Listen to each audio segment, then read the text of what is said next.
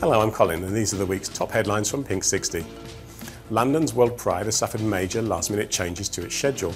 Organisers are blaming the UK economy, but the party is still going ahead. Check the Pride London website for details. A man has been charged with the murder of South African activist Thapelo Makuthle in the Northern Cape. Sizwe Tajini was captured while using his victim's laptop, which he stole at the time of the killing. Spain's Conservative Popular Party secretary, Iñaki Oyarzábal, has come out. Newspaper El Mundo now lists Oyarzábal as Spain's third most influential gay person. Journalist Alex Au has won the 2012 Singapore Humanist of the Year award. The society said he was highly respected within the gay community for his relentless fight against discrimination and bigotry.